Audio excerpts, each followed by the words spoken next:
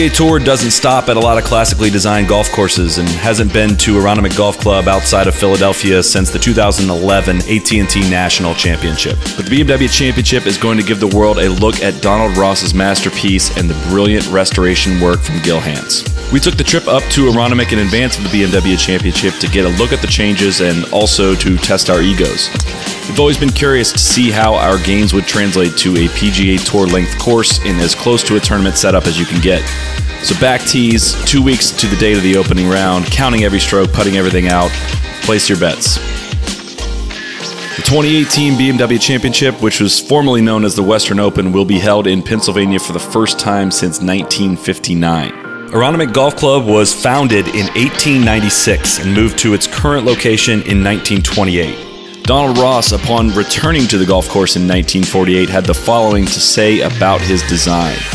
"I intended to make this my masterpiece, but not until today did I realize that I built better than I knew."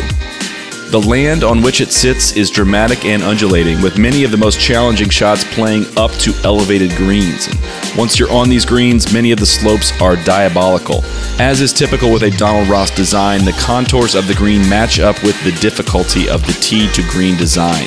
The 7th hole here is a good example of how a short hole is more likely to give you headaches on the green, and the longer the hole, the more friendly the putting surface. Aronimink has played host to many championship events over the years, including the 1962 PGA, the 1977 USAM, the 2003 Senior PGA, as well as the 2010 and 11 AT&T National Championship. It has also secured 2 major championships in its future with the 2020 KPMG Women's PGA and the 2027 PGA Championship. What inspired the restoration process of Aronimink was the discovery of this 1929 aerial photo.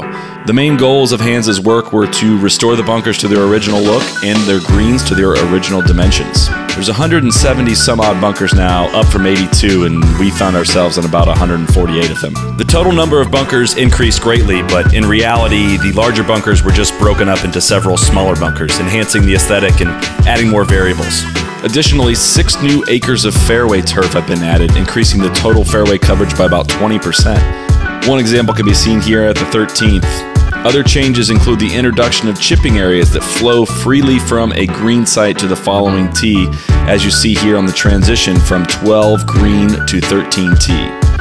With modern equipment rendering so many classic golf courses obsolete, it was interesting to hear Gil Hanse say they weren't looking for any new yardage in this restoration. There are a few new tees, particularly at the par 5 9th hole as well as the par 4 15th, but the course is going to play to a similar yardage as the last time we saw it, which is about 7,300 yards, and to a par 70.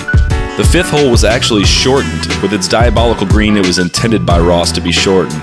The green is enormous, and with so much pinnable space, the hole will feel different every day of the championship. One of the most significant changes is to the 15th hole. As mentioned, this is one of the few holes that has been lengthened and now reads 515 yards on the card, played as a par 4.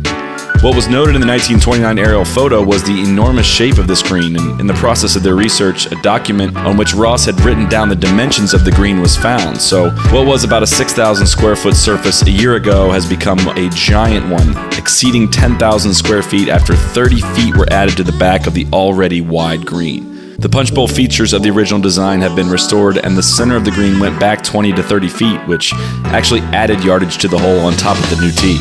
In part 2 of this video, we're going to give you a sneak peek into how a 1 handicap and a 5 handicap play it from the back of every tee box on a PGA Tour golf course 2 weeks out from the championship, putting everything out and playing everything down.